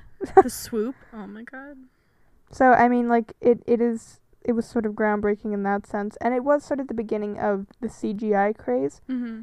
So, not that it's the first movie to use CGI. Definitely not. But it's like, now all these Disney princess movies, you have Frozen and Moana, they're all the same. They all look like this. So you have it sort of being that turning point. And it is sort of the rising of the Disney revival era. Because you have the Renaissance era sort of ending with, I don't remember what it was, but I think it was like Tarzan ended all of that. I think that sounds like it's right. Not a Disney princess movie, but after that they kind of stopped. And then you have Princess and the Frog being the first movie of the revival era, but Tangled really being the thing that like elevated it. Mm-hmm. If you didn't have Tangled, I would argue you might not have Frozen. Yeah, or it would look a lot different. Yeah. Yeah, it would be a lot different of a movie. Of a larger budget to be able to make it. Yeah, sure. It sort of changed the look of animated Disney movies. And animated movies in general. Yeah. Did we want to give it an initial score before we continue? Yeah. I said 7.5. Yeah, I would agree with 7.5 as initial. Just because, like, yeah, the hair and, like, the program did a lot. But other than that, it's a very, like, weirdly niche movie. Where, like, That's true. Like, my friends personally love Tangled. And I think all of us agree that we think it's the best Disney movie. Or, like, Disney princess movie. But other than that, like, there's not that many, like, people that have a lot of love for the movie. They just kind of like, yeah, it's good. Yeah. But then they're like, but we love Frozen. Or they pretend like they don't like Frozen because they think it's lame. And they're like, we don't like Disney princess movies. But yeah. Anyways, it just has a weird niche of, like, people think it's good, but not that many people are crazy about it and don't celebrate how good the, like... But there are people who are crazy There about are. it, I guess. But definitely not as much. Yeah, that's true. And then also we said, like, it has a series. Yeah. So it was good enough to spawn a series. And it's interesting because the series 100% does not cater to a new audience. Oh, yeah. Really? It was made, what, 8 years after? 7? 2017 it premiered. It was made 7 years after the movie came out. Yeah, so which means it for? I feel like it's really for the people like us that were like younger when we watched the first Tangled and still love it and wanted more. And I think it does a good job of being good for sort of adults as well. I mean, it's not like an adult thing. No, there's some hints, but but it's really funny. It's really funny. Like the voice work is just. It's just like it's comedy gold. Yeah, Zachary Levi. Levi, we love you. And so it's definitely for fans and doesn't really try to hide that. Yeah, it does everything for the fans. Yeah, they know what the fans want, and for the most part, they give them that. And that was a thing we were talking about. It doesn't do anything for the money. Like it wasn't made just to make money. It wasn't like a Frozen 2. Well, and also, like, it definitely wasn't made to make money because Disney never promoted the show. Yeah, you might be surprised to even hear that it exists. Yeah. But it does. It's on Disney Plus. I think everyone should go watch it. Except for season 3 because they took it off for some dumb reason. Did they not put it back? I don't know. Let me check. They might have put it back. But still, go watch it. You also have to watch the, like, They also have a little movie. Yeah, you have to watch the movie before. Tangled Before Ever After. Which no one knows they have to do that. Some people are confused when you start the series. Are they? Yeah, I feel like. So yeah, it has like the series that is made for fans that Disney never promotes, and so it's not like a Frozen 2 because if they wanted to make something for money, they would make a movie. Yeah, it definitely wasn't done for money. They were just kind of like, we can do more with these characters. There's a lot of stuff that is unanswered that we can explore. And that's another thing. Like, you have questions when you're finished with Tangled. Yeah. It's like you have her now living in this castle, which is essentially like another tower. In some ways. She's not being abused or anything. No. But she's never really had the chance to, like, live a free life of adventure. Well, and, like, she's never had to do anything. Like, and now she's suddenly a princess. Yeah. So like, she that has whole to, thing. like, adjust to all of that. And so you wonder, like, what's this dynamic? How much does she actually know about the world? You have a lot of questions about her. Yeah. So it works. And a lot of questions about Eugene. Yeah. Yeah. And I mean, we were talking about Frozen 2 being kind of garbage. Yeah. And saying, like, maybe it would have worked better as a series. Yeah, because the problem with Frozen 2 is that they try to say too much and in one movie. Saying nothing at all. And then end up saying nothing. But I feel like that could be fixed by just picking one thing. Like, the movie could have been better if they wanted to do a movie, to just pick one kind of theme and go with it. But if they wanted to keep the movie as it is, it would have worked better probably as a TV show. Yeah. Because TV shows, you can have a bigger arc because it's longer, and you can focus on individual themes within individual episodes. So it works better to have a more complicated storyline because you can focus on it in different ways in different episodes.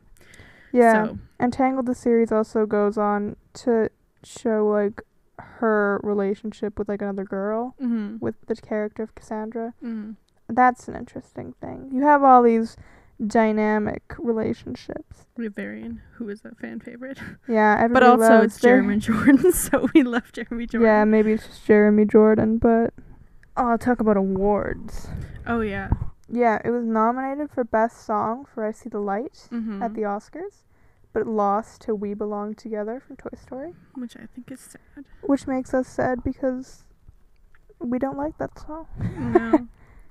It's more so like I don't remember that song. No. So why? I don't remember it at all. And I mean, I See the Light is so good.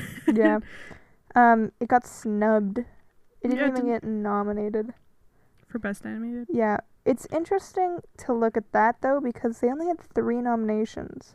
Mm-hmm. So it was like Toy Story 3, which won, How to Train Your Dragon, which is Mhm. fine, and then something else, Yeah. which I don't remember. But, like, 3.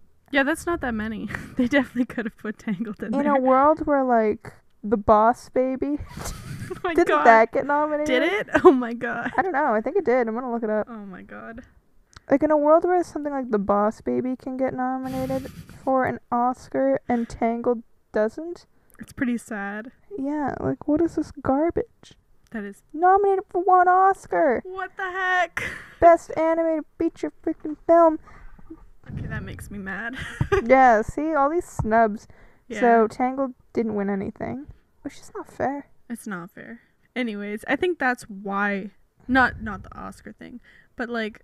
It's a movie that's loved by its fans. Yeah, I think it has a But- niche audience. But, like, other than that, no one really recognizes it, and it kind of not forgotten. Definitely not forgotten, Yeah, like, people know what it is. but people don't really care about it very much for some Mhm. reason. And, I mean, that's also seen in Disneyland, where they don't have anything Tangled related, They really. have a bathroom.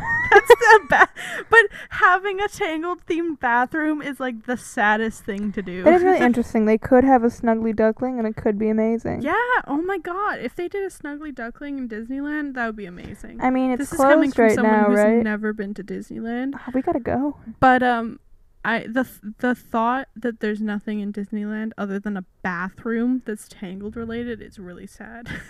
And I don't know if that one's in Disneyland or Disney It's World. probably Disney World. Yeah. Anyways, it's not yeah. not really like represented very much. Yeah. Disney doesn't care about it very much for some reason. Yeah, but they do have the characters there. Well, yeah, but that's it. I have seen a Tangled float. Wow. So, That's it. yeah, I don't know. It could be more, but I think they're opening a Tangled thing in Tokyo. in Tokyo, I think I saw something. that's far. Well, I'm just saying they're doing something. Tokyo's the only ones that Tokyo's care. the progressive Yeah. Disneyland. I might be wrong about this. Okay, I yeah. think something. But I know what you're talking about. I have heard that too. But So, I mean, it does have a niche audience, I think, which is interesting because you'd wonder if it didn't, if people would be mad. You know what I mean? Like, when you Yeah. have niche audiences, people are mad that it's not big, but also they like the fact that they have their little group of people. I kind of like the fact that it's smaller because I don't think the series would have been a thing if it was bigger. If it was bigger, they would have made a second movie. That's true. And So- they probably wouldn't have. It probably would have been something completely different than the series is. Mm-hmm. Because the series had a long arc that wouldn't have made any sense. You could not have done that. And what they did with the series, you could not have done in a movie. That's true. That would have been terrible. So, Yeah, 'cause it's really, I mean, it's long, yeah. and you have too many characters. Too many characters. I'm telling you, There's like, yeah. if you did that, you'd have the problem on your hands that you have with like Frozen, and Frozen 2 introduces useless characters too. Yeah. But by having them episodic, it's like they can focus on different ones at different times and then leave Mhm. them completely out of other ones. Yeah. So, yeah, of all those things, the most important is probably the fact that it just changed the way that these Disney movies are made, Mm. but didn't get as much recognition. Yeah. What do you want to give as a final score for that? I think I'd stick it at 7.5. Yeah, I think that's a good idea. 'Cause, yeah, it did a lot, but it also didn't at the same time. Yeah. So, Yeah, that gives us a 15 out of 20 for that. Okay. Okay, so that brings us to the bonus best round. Yay. So a film can get bonus points if we agree on it being the best film in each category presented, it can win up to 3 bonus points. Are you ready? I'm ready. First one. Best hair in a Disney movie. Okay. Contenders. Other contenders include Frozen 2. God. What? Including Elsa's blonde locks. Luscious flowing hair. And Kristoff's garbage slicked back hair. Which is truly the worst thing I've seen in my life. It makes me want to throw up. I hate it so much. Okay. His hair's fine. You can't go on. I have to say something. Okay, I'll wait. We have to wait. His hair is fine at the beginning of the movie. Yeah. Like, for the entire movie, his hair's perfectly fine. Yeah. But then they show him at the end of the movie, and he has it slicked back, and it looks like he walked through, like, it looks like he's been walking around and hasn't showered in, like, 2 weeks.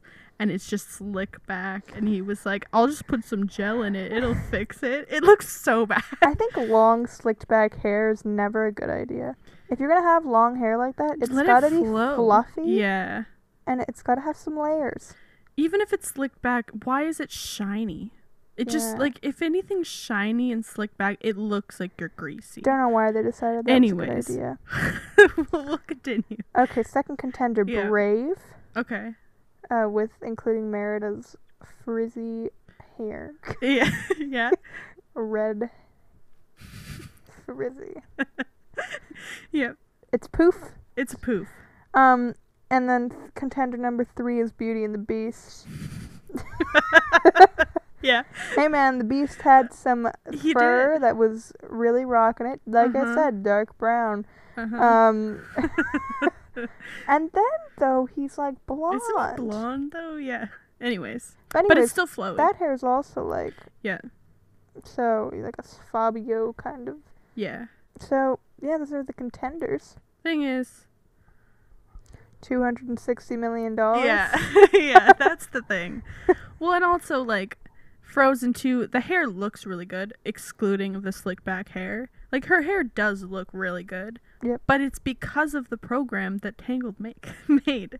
So I feel That's true. So I feel like you, like, sure, that hair might technically be better and look better. Well, it doesn't. I just put that in there because I know one person who was like, I like that hair. And I was like, guess it's a contender. Well, I think that the hair does, I mean, it looks really impressive. In in Frozen 2. It looks really impressive, minus the slick back hair. But that's because of the program that was created for Tangled. So I think because of that, by default, Tangled has to win. I guess so. You don't even want to have an argument for Brave or Beauty and the Beast? I mean, Brave was after?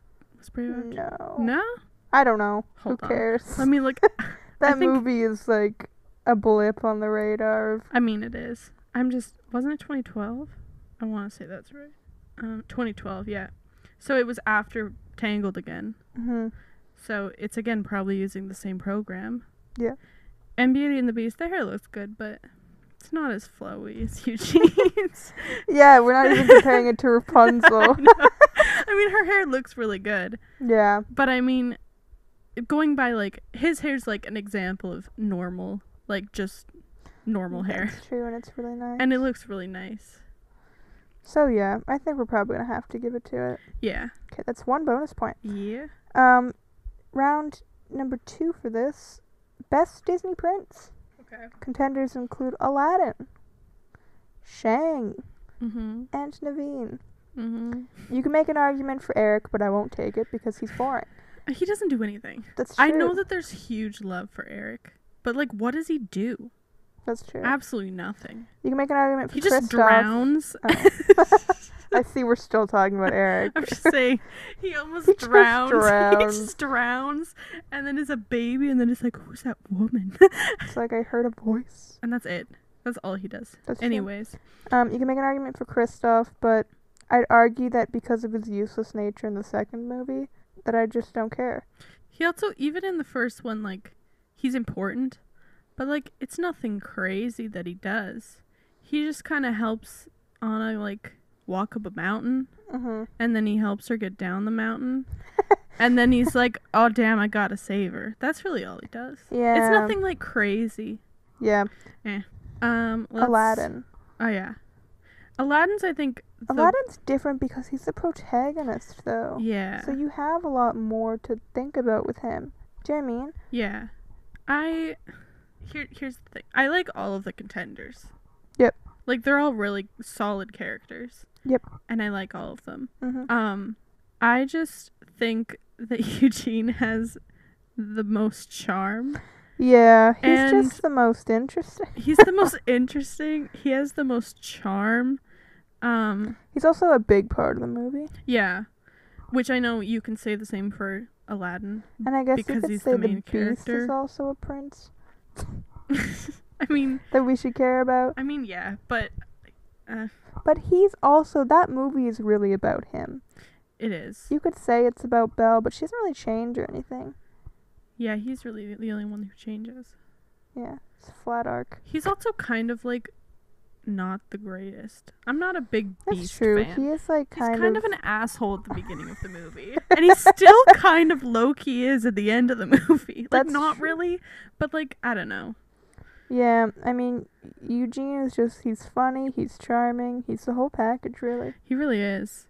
And, I mean, I know that, like, Shang, Yeah. he's really good, too. But there's not that much shown about who he is, really. That's true. I really like him. I guess really what we're saying is they didn't have a hot man meeting for people nothing. to come up here and try and tell us that Kristoff is the best Disney prince. Yeah.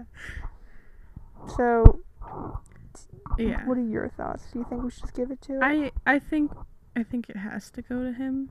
Yeah.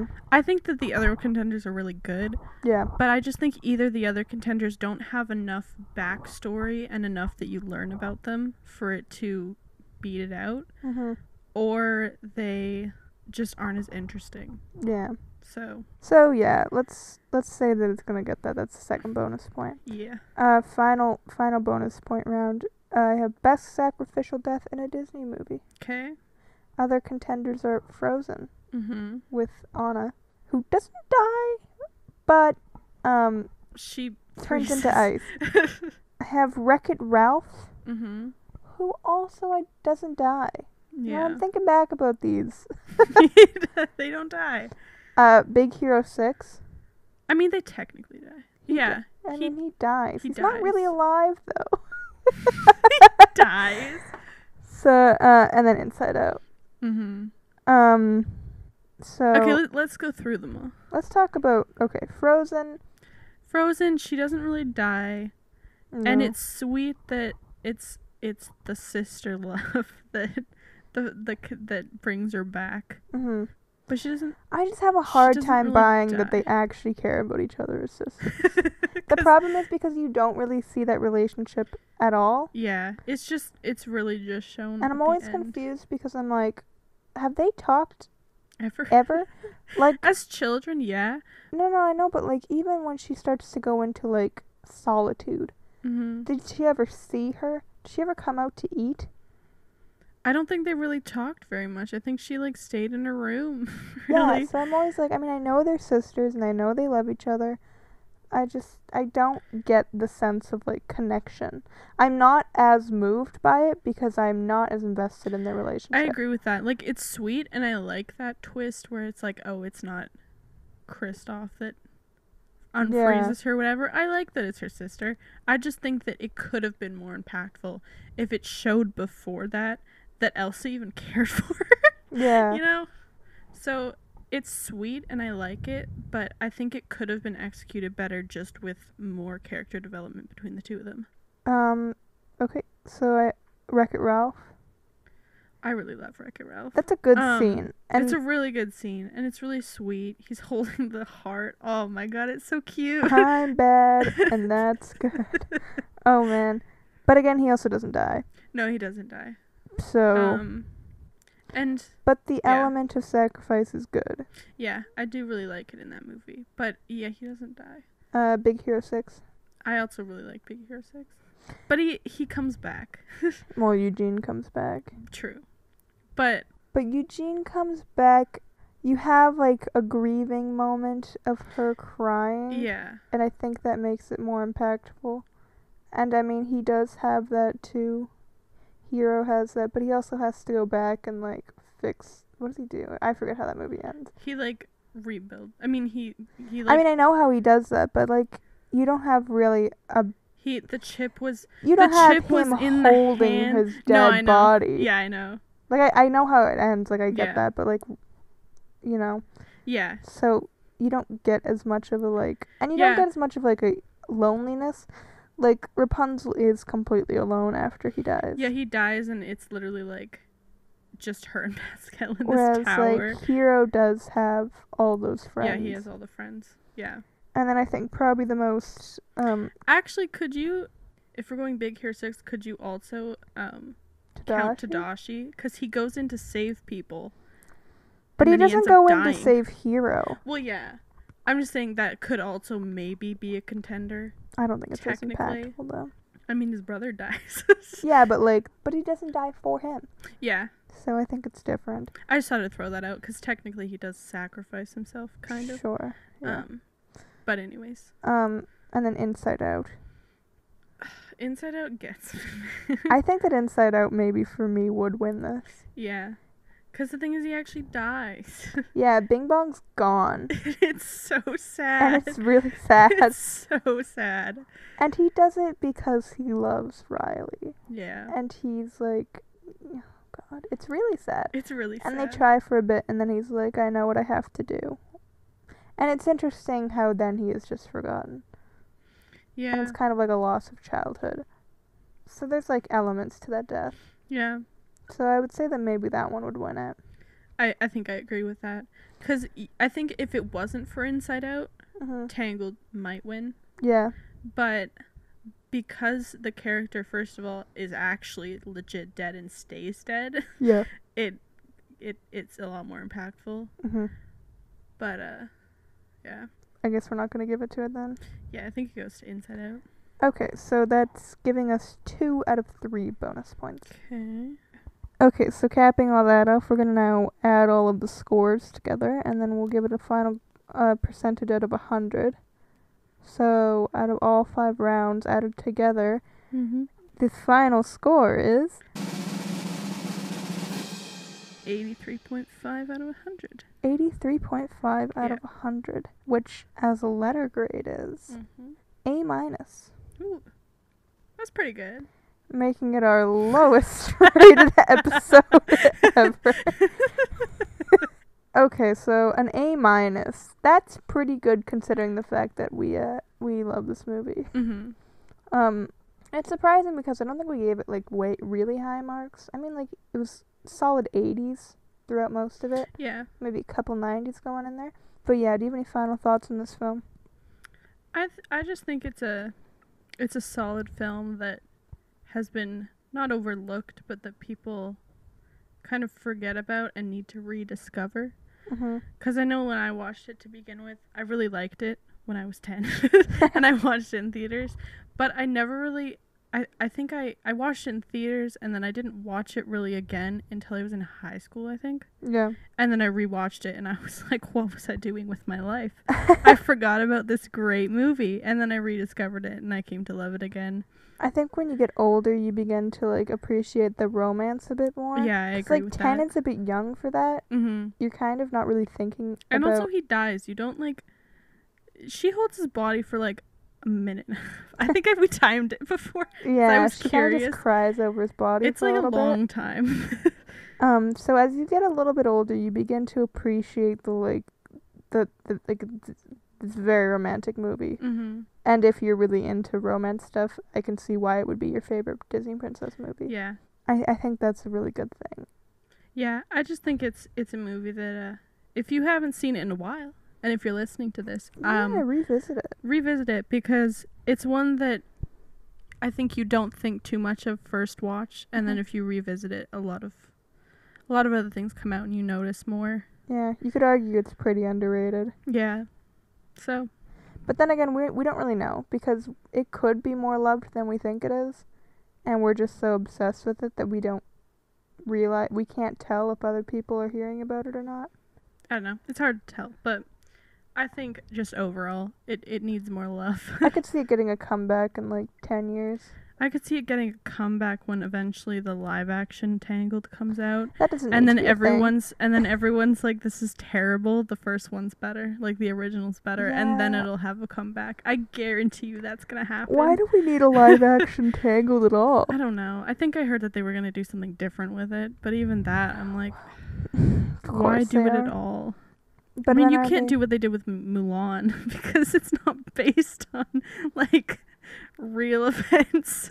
I kind guess of. so. I mean, you could go back to the original like grim fairy Yeah, tale. but that's dark. They could do it.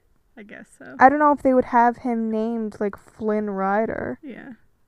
He gets like blinded or something. Yeah, I don't the, know. like thorns blind him, and then she heals him with her tears, and Yeah. that's where the original tear thing came from. Yeah. All in all, yeah, I think everyone should rewatch this movie because we love it. Yep. So, you think that's it? I think that's it. Alright, with all that being said, be sure to follow us on Instagram at CineGrade or on Twitter at CineGrade to keep up with what films we review next. Feel free to send us suggestions on Instagram or email us at cinegradepodcast@gmail.com. Let us know how you feel about the film, send us your own grade, and give us any thoughts that you had. If you disagree about anything, feel free to tell us about that too. We're always interested in having conversations about film. Also, be sure to rate and review us on Apple Podcasts or wherever you listen to us. It really helps us to get more exposure so that we can really be seen amongst all the other podcasts out there. We would like to be a little bit more popular, although we are just starting out. So, I don't know. But if you like us, give us a good rating. Yeah, we would like to be more reachable. Mm-hmm. Where can they reach you? You can reach me on Instagram at Elsha. It's all lowercase. It's pretty easy. You guys can also find me on Instagram at _Chelsea Mitchell _. If you want to keep up with us personally or ask us any questions, never hesitate to reach out. I mean, I think that's it for this week. I'm Chelsea Mitchell. I'm Elsha. And we'll see you next time on CineGrade.